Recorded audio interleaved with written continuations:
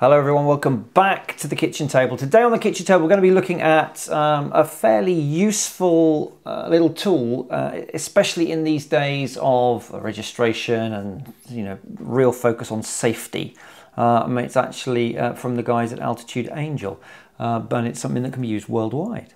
But before we go any further than that, it is of course the kitchen table, and we must have a beverage of choice when discussing our drones. Although it's nearly Christmas, it's not quite, and it is a bit early in the day for anything alcoholic. So I'm on the coffee, some home roasted, and cheers. Oh, it's the Guatemalan again. Yum, yum, yum.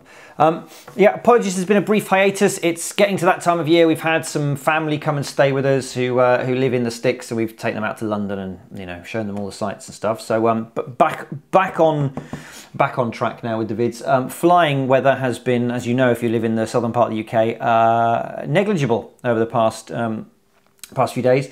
Windy, gusty, rainy, everything except wintry. Today is the coldest day it's been for quite some time. It's been unseasonably warm. We had our warmest December night for decades recently, so not much flying action. But yes, let's talk about something that might be useful for those of you who are into flight safety. You may remember I did a video, an interview with the guys from Altitude Angel a while back, and they are looking to produce a system of kind of virtual air traffic control, automated air traffic control for drones. That's their ultimate goal. Where the drones know the drone knows where it is, it knows where things are around it from a database, but it also knows where other drones and other aircraft are and can avoid things. Now, they've got a bit of a roadmap, a bit of a journey to go to get that sort of fully operational. And one of the steps on that roadmap is to launch what they just have, which is their free drone safety map. This is free to everybody. You just need to do a simple registration, I think, via email. I had a look through the terms and that you've got to sign up to. There's nothing onerous in there.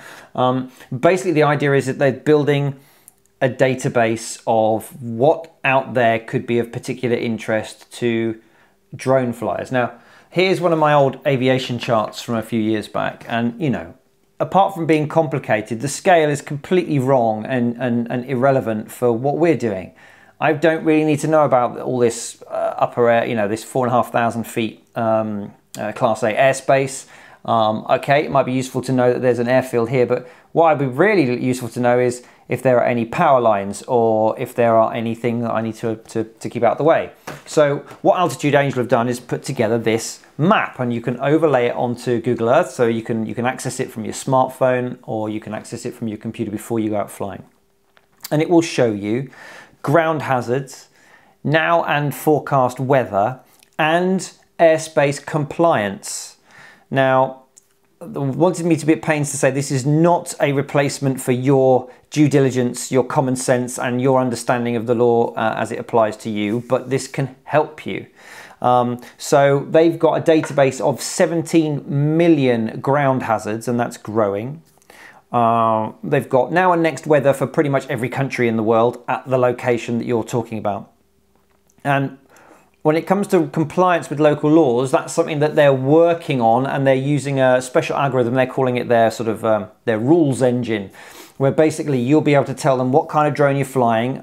So you could say, I've got a drone that's under 2 kilos and I'm doing it for recreational purposes, and it will then give you a potted summary of what the rules are likely to be, both in the country that you're flying and in the location. So it may be that you're within 5 miles of an airport, so you're not actually allowed to do it, those sorts of things.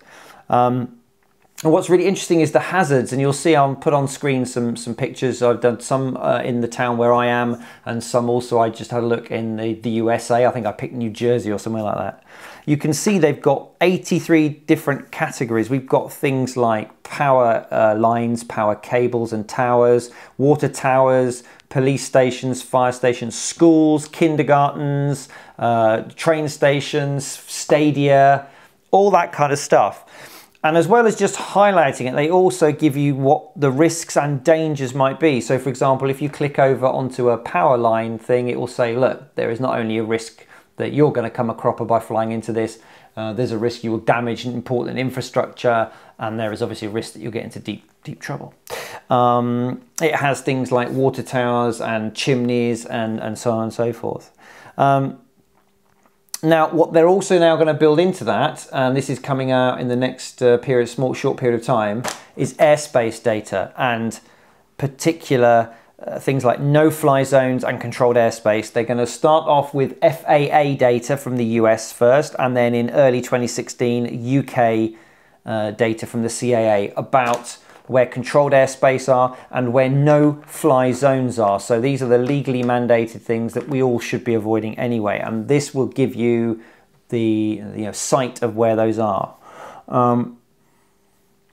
Some really interesting features that they're saying they want to bring forward soon as well, which I think might be particularly interesting. In the sense, we've had this thing, haven't we, about the drone registration in the US. There's going to be, I think, something similar going to happen in Europe. I wouldn't be surprised in the not too distant future. One of the things they want to be able to do with their system is you can use it to basically prove that you've done your homework. So they will give you a system whereby you can have a unique reference number, and you can actually link that to what you've researched. So if something does happen, you can actually say, well, here's my reference number, put that into the map. You'll see that I looked, and when I looked, there was no issue to fly here.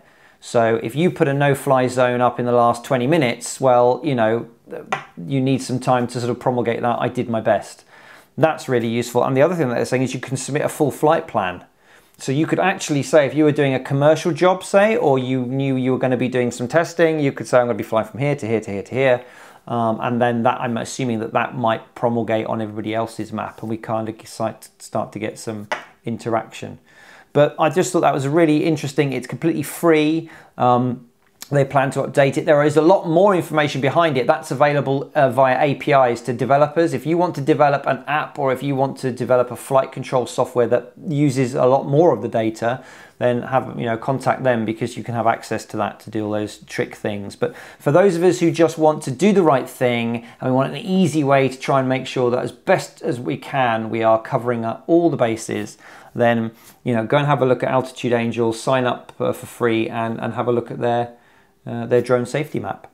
There we go. I hope you're going to find that interesting. Do have a look at it. Have a look at it for your sort of local area and see if you agree. I think they've done quite a good job at highlighting things like schools and hospitals, but they've done it in a clever way, and that they've highlighted the boundaries. They haven't just done a big circle, which is the sort of blunt instrument approach that some of the manufacturers use with their do not fly here stuff. So go and check it out, altitudeangel.com, and there's a link there from the home screen to the drone safety map.